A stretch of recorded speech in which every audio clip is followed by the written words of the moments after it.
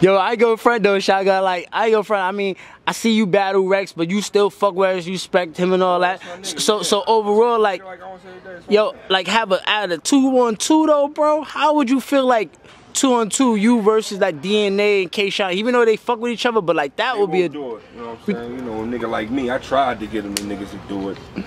K-Shot and T-Rex won't do it. You know what I'm saying? Alright. You know what I'm saying? That's what's up though, you know what I'm saying? I respected both of them niggas for that. You know what I'm saying? I was looking at it like, this shit could be big. You know what I'm saying? Niggas ain't gotta get all personal, it's just some raps. Like, you know what I'm saying? It's like fighting your brother. You know what I'm saying? But them niggas looked at it a different way, so, you know what I mean? We ain't scratched that. We looking for, I don't give a fuck who it is, man. You know what I'm saying? 2-on-2, I don't care. It could be Surf and Rock.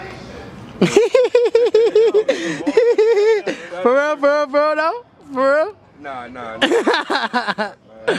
I feel you. I see them niggas teaming up, that look alright. I ain't gonna front though. I mean, that rockin' and Surf and Shotgun and Jay, man. Nah, we can't. I mean, I can't do that. Nah, you know what I'm saying? This is real nigga shit though. But I mean, that would definitely like, y'all definitely match the wits. Like you speak that street shit, Rex speak that street shit, Jay speak that street shit. Like, I mean, you know what I'm saying? When you match up with a nigga that speak that same shit you do, it's harder like to lose against some niggas. They really don't talk the same shit. It's like you don't believe one of them. yeah, and that's the thing. What you gonna do with niggas that ain't